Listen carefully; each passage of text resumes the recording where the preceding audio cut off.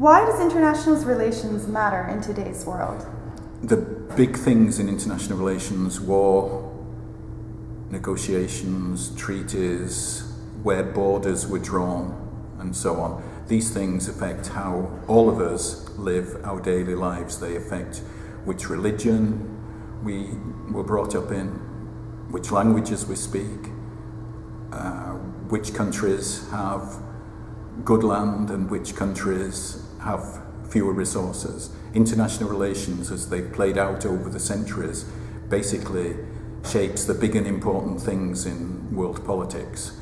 And we do well to remember this when we think of, oh, international relations, that's just a boring old subject. Now, what is the crisis of the global business as usual, and why isn't the world working?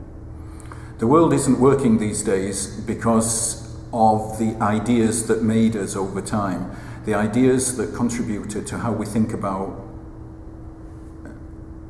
living globally, the ideas that made us: patriarchy, capitalism, nationalism, racism, proselytizing religion, these things that have made the contemporary world what it is today, have made a world which is characterized by millions of people not living well, in fact living very badly.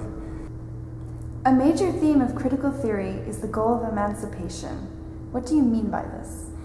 Emancipation is, I think, in its essence, a very simple idea. What is complicated is how we put it into operation.